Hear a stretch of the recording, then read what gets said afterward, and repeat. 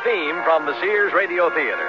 Tonight, a program of mystery with Vincent Price as your host. The Sears Radio Theater will begin. This is Vincent Price. From the beginning of our story, we should be made to understand certain things. If, for example, you have a problem, a soulful problem, one that strays beyond the recognized boundaries, remains aloof from the normally available resources, then we should understand that there are other forces, something else that can be asked to serve. Fragrant powders, clairvoyant bones, cautiously mixed remedies, herbs, and scented candles with icy flames that burn for 7 days, blessed by holy mouths filled with supernatural language, can be sought out. The powders, bones, roots, herbs, and candles can be found in the shadowed spaces that leak ancient rites nourished by African blood. In crippled veins filled with stone and steel now, but still carrying a clear message from ancestors whose bones have found in the new world old bodies in which to live and advise. Zooey. Who is it? It's me, Miss Rabbit. Glinda. What are you doing out this late, Glenda Dugan? I thought I told you. I just had to see you, Miss Rabbit. It's about Danny, ain't it? Yeah.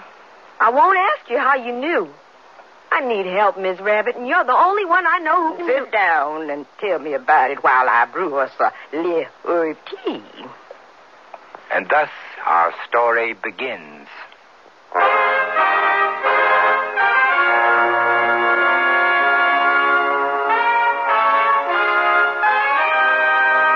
Sears Radio Theater, a new adventure in radio listening. 5 nights of exceptional entertainment every week, brought to you in Elliott Lewis' production of the Sears Radio Theater. Our story, Voodoo Lady, by Odie Hawkins. Our stars, Helen Martin, Kim Hamilton, and Robin Braxton.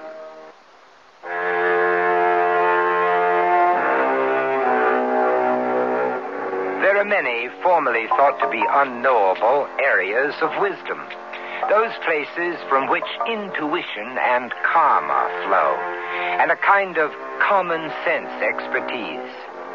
Miss Rabbit, a student of the unknown, applies her knowledge to known problems.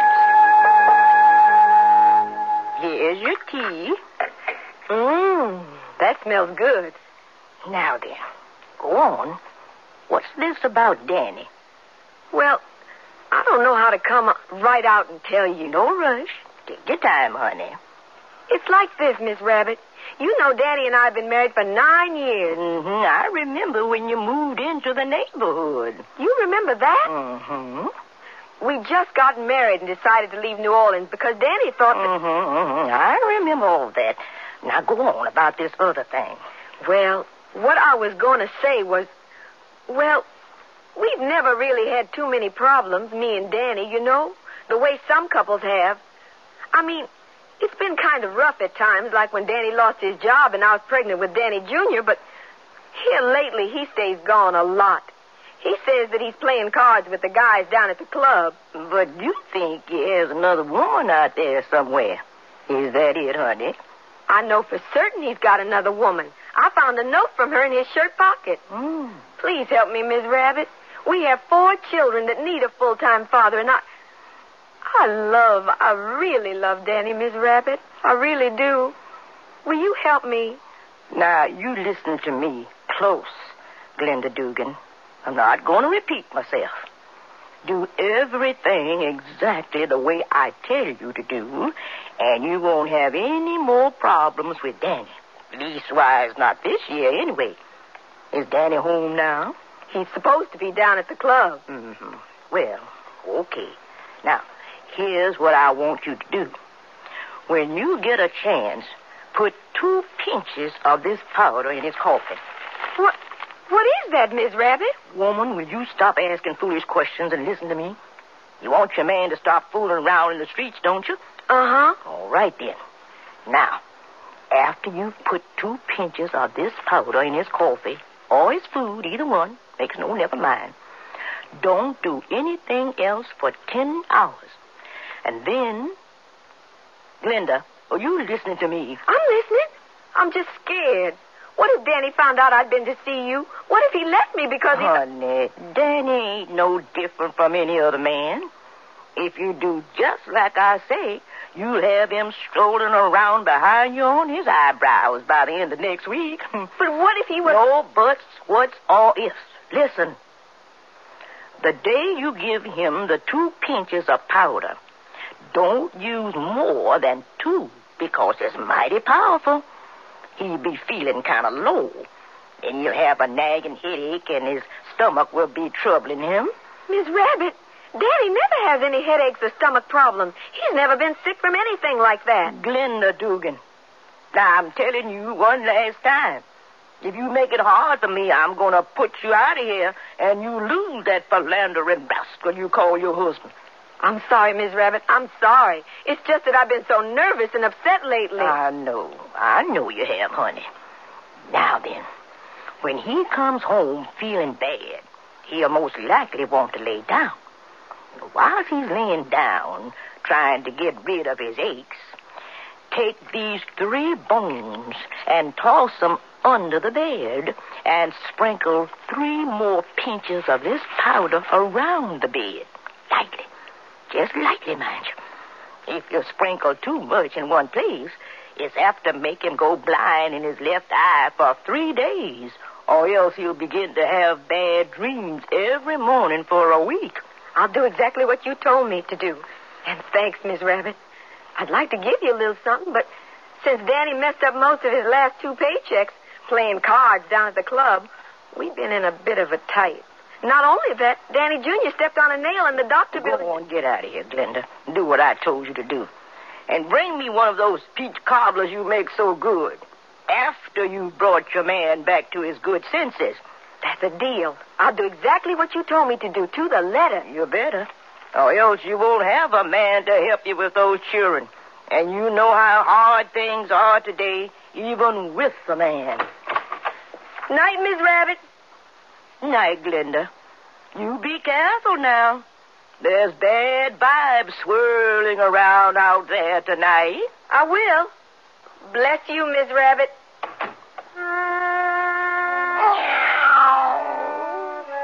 Velma, are you sure you gave her the proper remedy for that situation? Are you sure your instructions covered the full use of the medicine? I'm not exactly sure about anything. What would you advise? Oh, I don't know. Maybe I would have prescribed the same thing. Maybe not. Well, I must say, that's not saying too much. Maybe it isn't. Maybe it is. Let's wait for the results.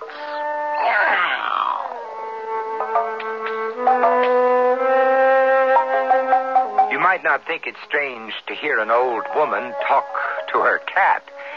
But when the cat talks back, engages in a dialogue...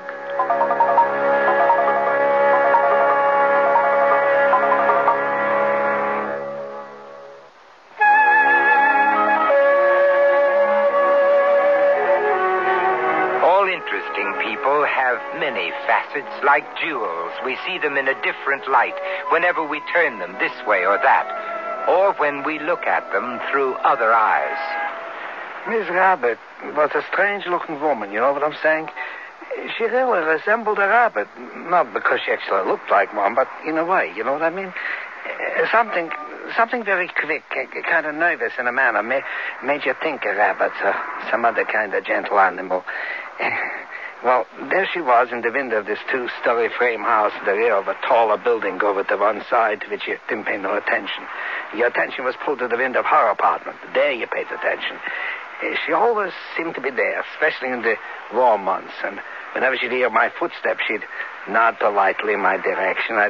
I'd always mumble Dybbuk to myself and then nod back with a smile yet. She was what you might call, for want of a more precise term, a presence. I mean, there was something definitely about this lady, believe me. She'd come at you from angles that seemed impossible for her to see around or past. But she did see. For example, she'd always see you doing things that you weren't supposed to be doing. Now, some of the people in the neighborhood thought Miss Rabbit had X-ray vision, heavy TV watches, people like that. Oh, Miss Rabbit was blind. But that wasn't something you automatically know unless you knew it. What I'm saying is this. It would have been pretty hard to tell she was blind from the way she got around. She could go anywhere in the neighborhood by feel. That's right, by feel. From time to time, whenever she decided she didn't need to use somebody else's legs, she'd ease down the steps of her place and feel her way from one end of the street to the other. If she happened to want to go to the supermarket at the far end of the block, for example, she didn't use a cane or anything. She just kind of shuffled along in her cloth slippers, one foot after another, making fairly good time, and maybe hold her hand up in front of herself whenever she got to certain places, feeling her way. The whole street got quiet when she moved.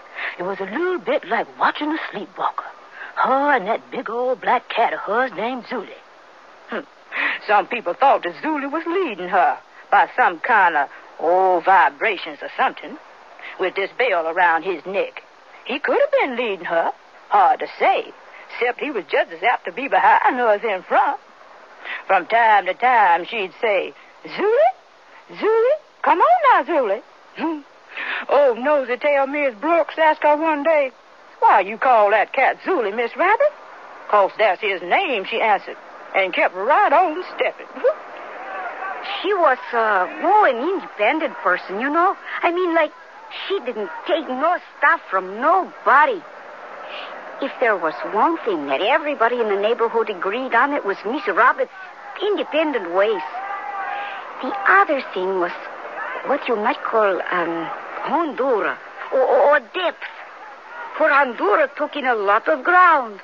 She could listen to a problem and give you the solution if she felt you were open.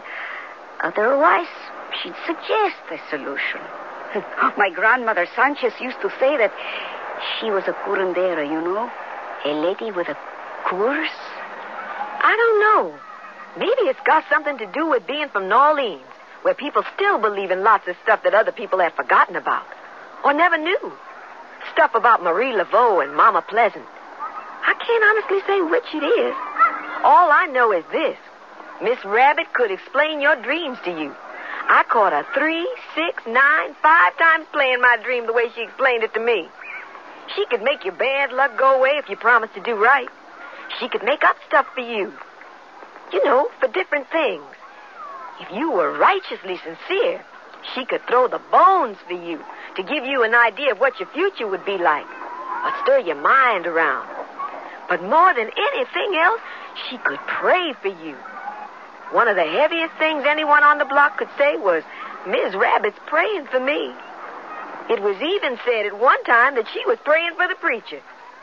No need to mention his name at this late date, but we can be certain that he thanked the Lord for Miss Rabbit's prayers, especially at that point in time of his life. But it was something. How everybody went to her when they needed advice or whatever. It was something I never forgot, even after Miss Rabbit and Zuli disappeared.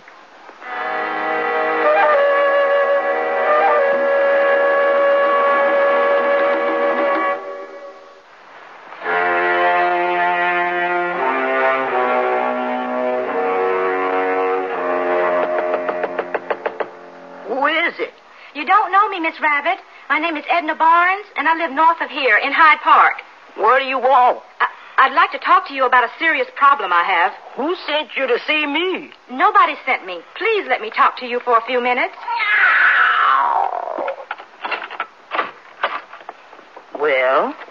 I can't see. May I turn on a light? Oh, sorry about that. Being blind, I kind of forget about things like that sometimes. Oh, I understand. Well, what is it? You begged your way in here. Now, what do you want? Please, Miss Rabbit, don't be angry. I know it's not right to intrude on you like this, but... How did you know to come to see me with your problem? Well, whether you know it or not, you do have a reputation. Oh? I'll put it this way. Some of the people you've helped in different ways know about you. I know about you from... Let's skip all that stuff and get to the point. What's the matter with your son? My son? Mm-hmm. Oh, yes, my son. How did you... Get to the point. I'm an old lady, and it's 10:30. Oh, the reason why I'm here... You do have a reason for being here, don't you? Yes. My baby Vernon is almost 9 months old, and he's in the hospital dying. Of what? I don't know. The doctors don't know. They've written failure to thrive all over his charts. And all the doctor can say is that his vital signs are deteriorating. The tests they've made don't show any physical reason why he's dying. They can't explain it except by giving me some kind of percentage double talk. 1/3 or 1/5 or 10% of some babies just don't thrive, as they say. Now, none of that means anything to me. It's my son that they're making percentages out of. It's Vernon, the baby I had, and I want him to thrive. I'll pay you. Oh, I didn't ask you for any money. I'll do anything. What will you take? What will it take to bring my baby into a full life? You don't know what it feels like to be a mother. I may not be a mother, but I am a woman. And I know a little bit about how it feels to be handicapped. You'll help me? What can I do? You can make him live. Well, I could try to make him live. Now, I'm going to tell you exactly how I feel, Miss Rabbit. I've heard what I've heard about you from people who believe that you can make things happen. I don't happen to believe in spirits or stuff like that, but I want my son to live. Do you believe in God? I used to. We have a problem, honey. In order for me to help you in any way, you must believe. In you? Oh, not in me. In the power that operates through me. Oh, make me believe, Miss Rabbit. Make me believe. Make my son live.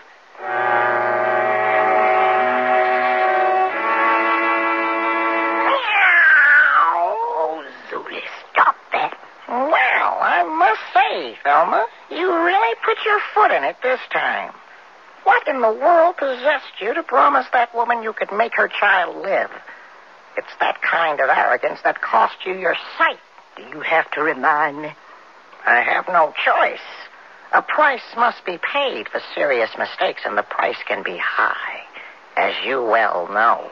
Well, it's too late for me to make all those considerations now. Will you help me? The price will be high. Very high. Are you willing to pay? As you said, I put my foot in it. I made a promise that I must keep. The price will be high. What will it be? I don't know yet. The books have to be checked to determine what the cost is for such an intercession. But it won't come cheap. You know that.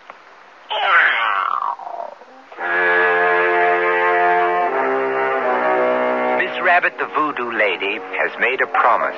The infant child will recover, will be a healthy baby, able to live a long life. But once the promise was made, Zuli the cat cautioned her, warned her, there would be a terrible cost. Now, who could that be out on a night like this? Yes? Who's there? Me, Miss Rabbit, Linda. Come on in. Come on in. Want to catch the death of cold out there. Thanks. It is kind of wet out. Well, I was just about to have a cup of sassafras tea. You want a cup? That would hit the spot. How have you been? How's Danny doing? Or is it too soon to say? And where's that cobbler you were going to bring me? Everything's all right, I guess. Don't sound like everything's all right. What's the problem now? It's not exactly what you'd call a problem. Well, what I mean is... Go on, honey. Let's hear it, whatever it is. I haven't had time to make that cobbler. Oh, is that what you came over here in the rain to tell me?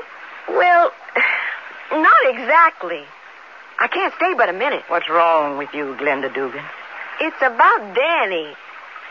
Miss Rabbit, Danny is head over heels in love with me again. Why, that's wonderful, honey. Well, that's what you wanted, wasn't it? It's what I wanted, to have my man back. But what? Well, it's like Danny is on a honeymoon all by himself. He sends the children to the movies all the time. They've been sent to the movies every evening this week. Well, I'll be, Glenda. Are you sure you didn't put but 2 pinches of powder in Danny's coffee? 2 pinches in his coffee and 3 around the bed. And the bones? How did they land when you tossed them under the bed? How did they land? I don't understand what you mean. When you tossed those 3 bones under the bed, how did they land? Did they spread out like a fan or form a letter or what? I don't know. I didn't look. I just chucked them under there and scooted away. I didn't want Danny to catch me. Glenda, go on back home, honey, and uncross those bones. What? Where's Danny now? He's at home taking a nap. And the children are at the picture show. And the children are at the movies. You go on back home while he's taking his nap and uncross those bones. Now, what happened is this. I'll bet you a butter roll to a donut is that 2 of those bones have crossed each other. For all I know, all 3 of them might have gotten piled up under there. It's been known to happen. Ms. Rabbit, I'll bring you that cobbler this Saturday, first thing. I was really beginning to get worried. Oh, you bring those bones back when you uncross them. It's not too likely you'll be needing them anymore this year.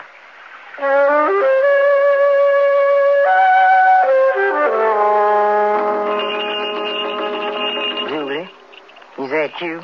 Oh, yes, it's me. Where have you been?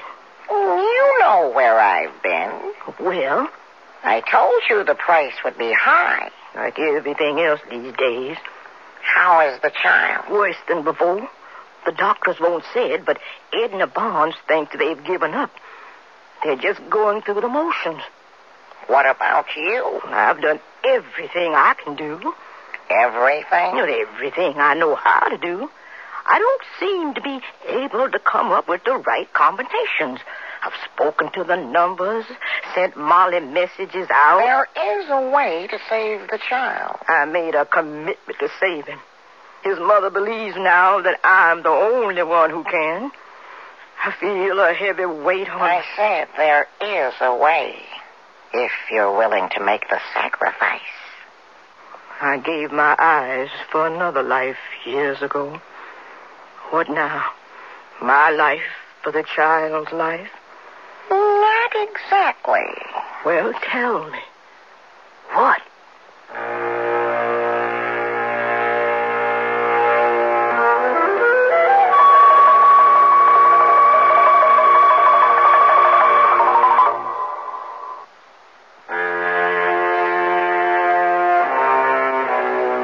Vincent Price again.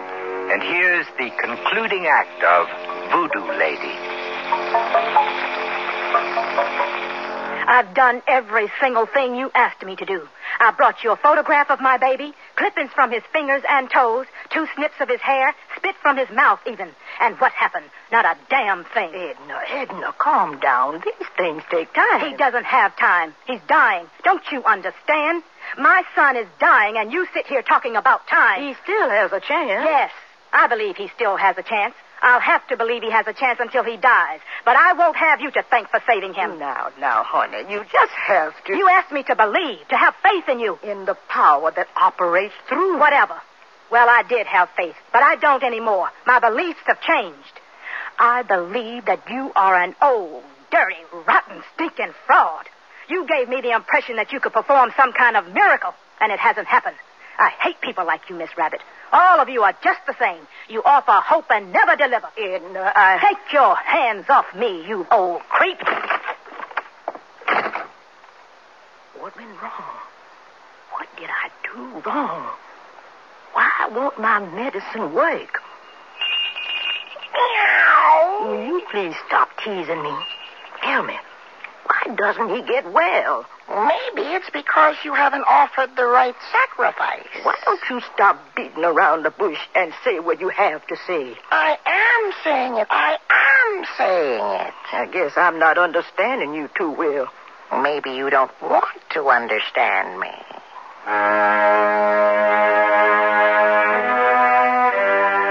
There was something I understood about myself many years ago. When I was a girl growing up in the deep South, I understood that I was strange, I would have to say strange because I can't think of a better word to use. From the earliest time I can remember, I was always able to speak with plants, young trees especially. My mother once caught me having a serious conversation with a rose bush that grew out beside our front porch. Being a very wise lady, she didn't make a big stink about it. She just made me understand. She suggested that I shouldn't talk with the flowers while anyone else was around. They probably wouldn't understand. My daddy discovered my healing powers when he broke his leg one day. He'd taken me out hunting with him. Oh, I didn't like the idea of killing anything, but I liked being out in the woods with my daddy. Hopping over a big log, he got his foot tangled in some roots and stumbled to the ground. Both of us knew he had broken something. He knew it because he could feel it. And I just knew it. I don't know how I knew it, but I did. I knew exactly where the break was. Thelma, run on back to the house and tell your mother to get help for me, he said, his face all scrunched up with pain. Don't worry, Daddy, I told him, and placed both of my hands on the place that was broken. A kind of heat began to flow through my hands after a few minutes. It was as though I wanted my father's leg to be healed so badly, I was doing it with my bare hands, with this heat that seemed to melt the bones back in place. He felt it too. And after a little while, he stood up, limped a few steps, and said to me very quietly and respectfully, Thelma, you have healing powers. You healed my leg. Well, I was so weak I had to stay in bed for a week after that. We never spoke about me healing his leg again. But from time to time, whenever one of the animals on our place got sick, Daddy would always ask me if I could do something. Truth is, sometimes I could and sometimes I couldn't. It seemed to depend on how much I liked the animal. I must have saved the old milk cow we had, Chunny, about 5 times. I knew I wasn't possessed by any devil, but at one point I did think I was crazy. It had to do with the voices that kept bringing me so much information. It was like somebody was always whispering in both my ears at the same time. The county authorities showed up one day and took me away. My mama and Daddy fought as hard as they could for 10 years to get me out of the Filona home for the insane. And then they both died within 6 months of each other. My daddy first, heartbroken. It was while they were holding my body captive in that place that I lost my sight. Oh, I'd become arrogant about my powers and made a rash statement to one of my friends in the home who needed help. Jenny, I bet my eyeballs and all the sight inside that I'd have you cured by nightfall. Now, Jenny had been bitten by a rabid squirrel on the grounds of the institution, and within a week died a horrible death. The hospital attendants just took it for granted that she had simply become more insane than usual and strapped her into a straitjacket and left her to die alone. It wasn't until 2 more people had been bitten that they discovered their mistake. Meanwhile, because of what I said, a sight left me. It was like I went to sleep one night, and when I woke up, it was still night. A couple of years later, sitting in the sun on one of those cold stone benches they had at the home, I felt a ball of warm fur rub against my leg and whisper to me, "It's time for you to leave this place. We have work to do."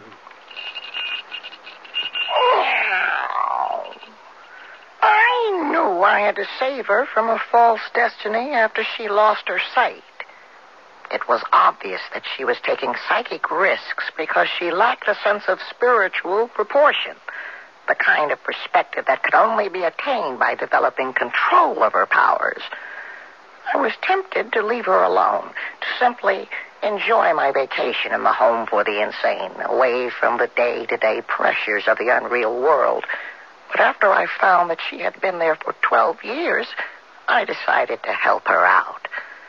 Maybe it had something to do with being so very much older than she, but I found her relative sense of innocence charming and quite appealing, even when she has been guilty of placing false obstacles in the way of understanding each other. I have to ask you this one thing before... What do you want to know? What is the biggest change, Well, different people experience different things. I suspect for you, seeing again will be the greatest change. I'm ready. Are you sure? As sure as I'll ever be. Good. Come, kneel beside me. No, not like that. Like this. Now, take a deep breath and arch your back. Stretch your paw. Your hands out in front of you, as though you were reaching for something right in front of you, but you can't quite get to it. That's it. Now, yawn as hard as you can. Stretch your mouth as wide as you can open it, and close your eyes as tightly as you can. Good. Now, resettle your body in a kneeling position, like me. Good. Now, relax. Relax completely.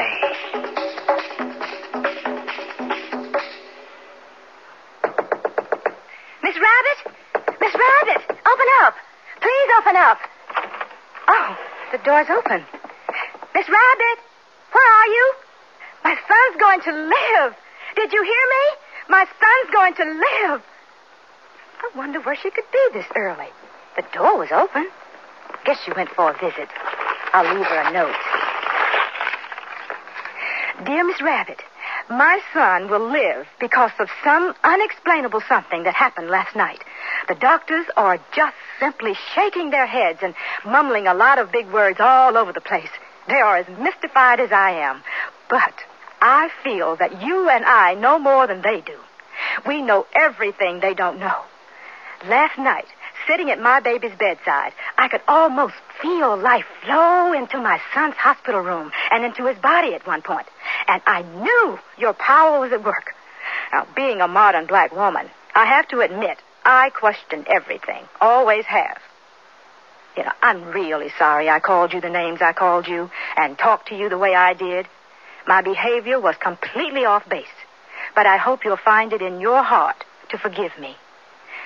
This was to have been the third child to be lost to me, and I just couldn't bear it. I just couldn't. My baby will be out of the hospital next week. I'll bring him over for your blessings, if you can forgive me for doubting your power. Till then, Mrs. Edna Agnes Barnes.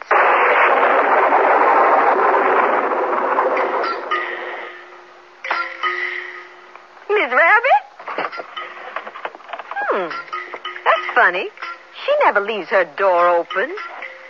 Maybe she's in bed. Miss Rabbit, it's Glinda.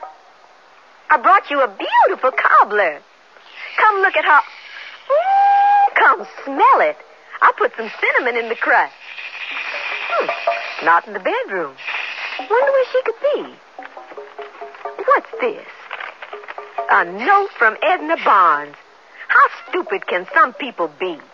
How does she expect a blind person to read a note? Oh, hi, Zuli. Where's Miss Rabbit? Uh-oh. Looks like you brought yourself a girlfriend home out of the rain, huh? Come here, pretty brown cat. Let me hold you. Looks like Miss Rabbit's gonna be having a house full of kittens pretty soon. Wonder where she could be. Oh, well. She has her cobbler and 2 cats to take care of, and I got laundry to do.